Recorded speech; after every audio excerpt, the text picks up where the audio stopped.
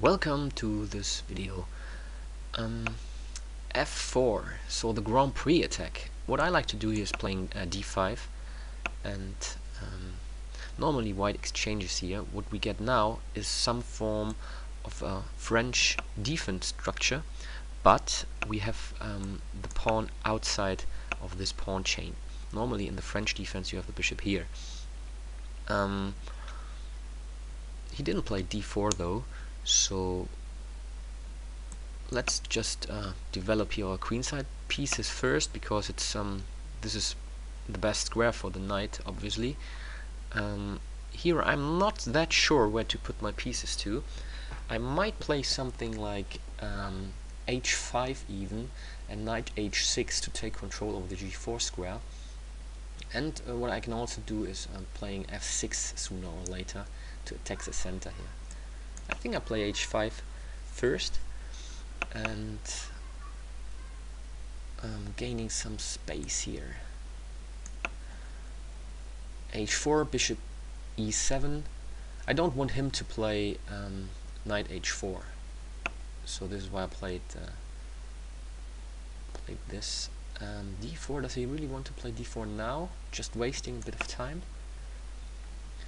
So here we go. So also one alternative might be playing bishop g4 and knight f5.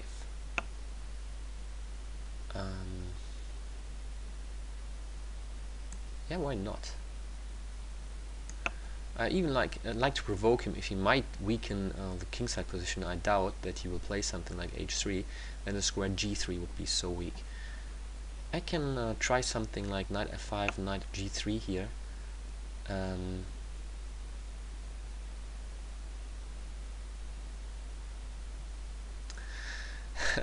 What about knight f5? If he takes, I can take on e3. But I also have the idea of knight g3. Takes, but it doesn't work. But knight f5 works.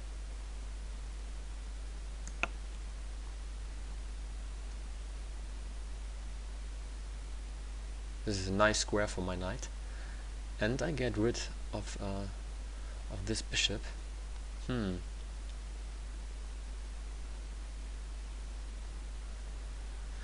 If he plays bishop f2 here, I might play knight g3 anyway. Yeah, so the idea is always in the air, knight g3. The king is not that safe here, and this rook might be very dangerous once this pawn is not here anymore. So yeah, knight g3 is possible. Let's say knight g3, take.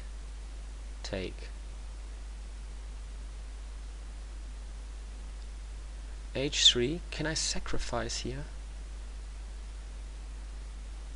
I think it's not enough.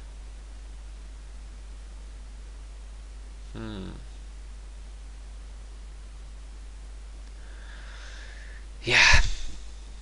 Again, okay, knight g3, take, check. He needs to play knight h3. If I take the knight, then I take the rook check. He plays king g2, and I don't see how I can win this.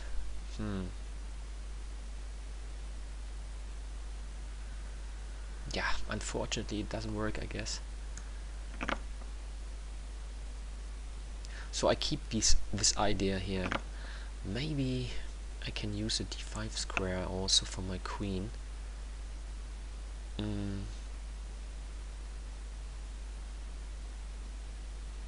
If I force him, let's say knight d5, and he plays this knight to f3, I could play knight g3 again, and winning at least the exchange. Okay, let's try something like this.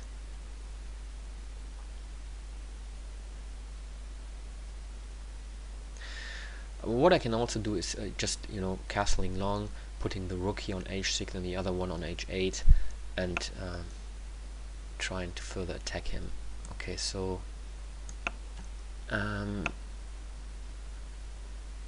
yeah, let's do this. And then maybe f6. I need to break up something here.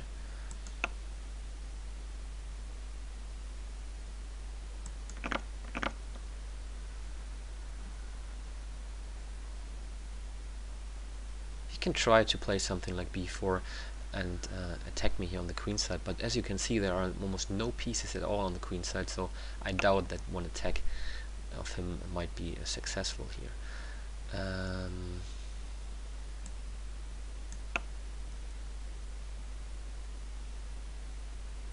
Okay, let's double up the rooks now. I think rather on the g file.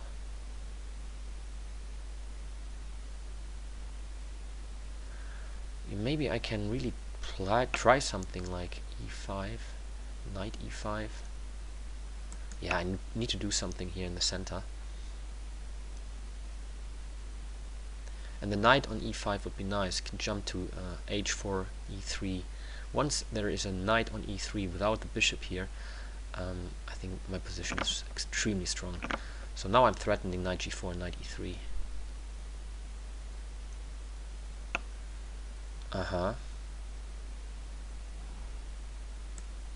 Is there a problem with playing knight g4? This knight is protected by my queen. I just need to hurry up. So knight e3 next. Which knight? I think the knight on g4 is better.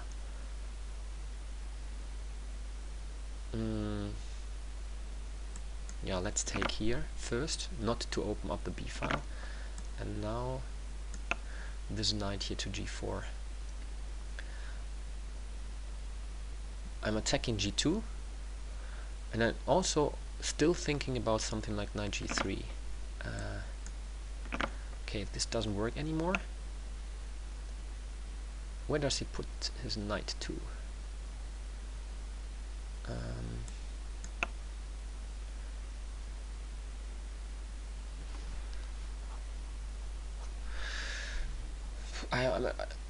I'm not sure. This knight is also hanging. If I take here sooner or later, let's say with the rook, he takes back, I can play queen h3 as well. But I want to first put more pressure on g2 by playing rook g8 now.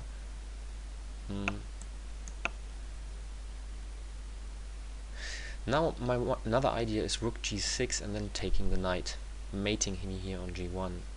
You can see how strong this knight on e3 is. It's taking control of a lot of important squares and he cannot get rid of it. So very nice position here.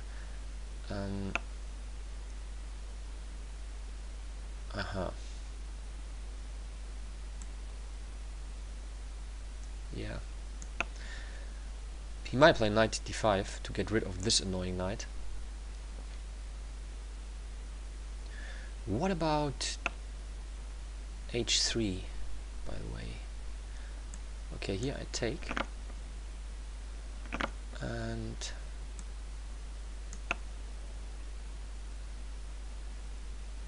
let's see if he goes back. Then the h file would be maybe very dangerous for him. And here I thought I just move my queen to c6 here on this diagonal. So he needs to play knight d5 now. I missed this one. Okay.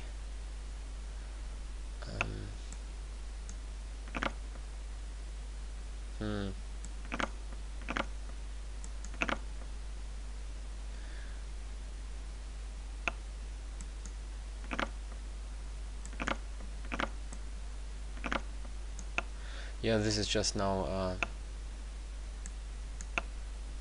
moving pieces very quickly. Let's try to make it more difficult for him here to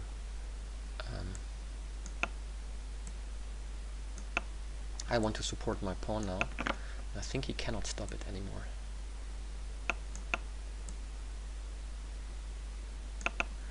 Because now the other pawn is running.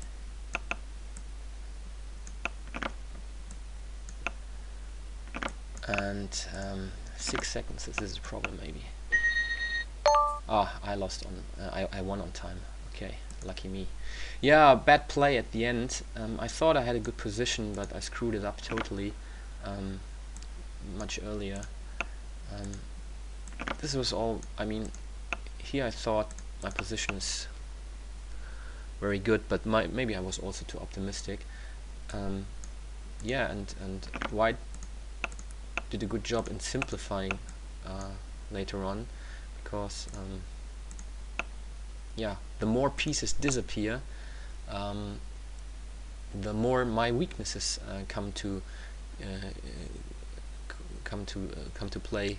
And you can see that when you just look at the pawn structure, White is better.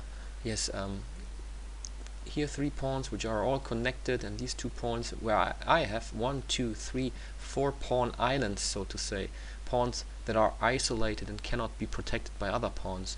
So once the pieces disappear, I don't have that much attacking chances anymore.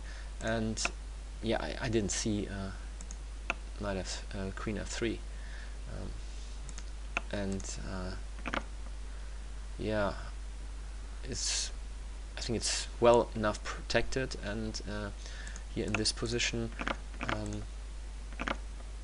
I'm not that sure.